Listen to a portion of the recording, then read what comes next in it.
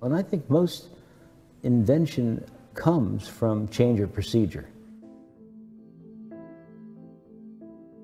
If you go to Pollock's drip or Johns' stencil, one doesn't think necessarily that invention comes from changes in procedure, but more so than not, it does.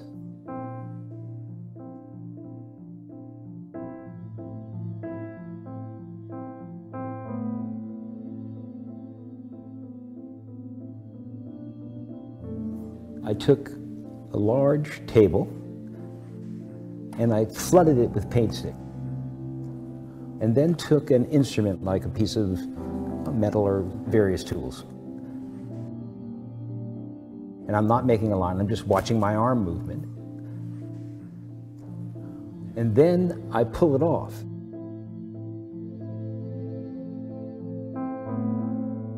Until you really find the right temperature and the right process of activity and time, you spend more time getting the viscous matter to the point where you think it's not going to either not pull up at all or adhere to the point where you've just got globs, and so you can go through a lot of paper on the floor.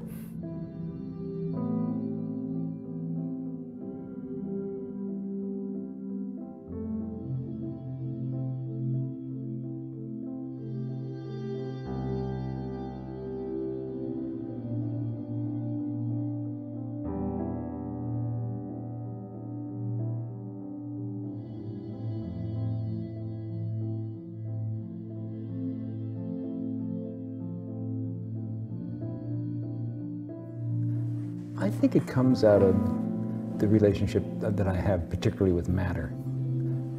That matter will inform itself.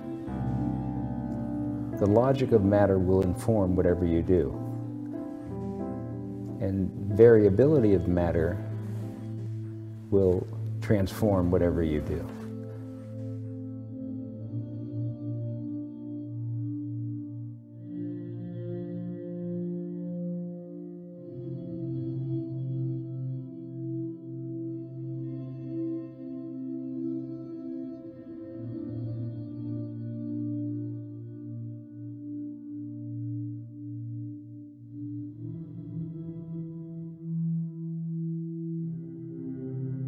If that part of my need to make something where I'm physically involved with it, and I get a continuous return on the moment, gives me fulfillment, so be it.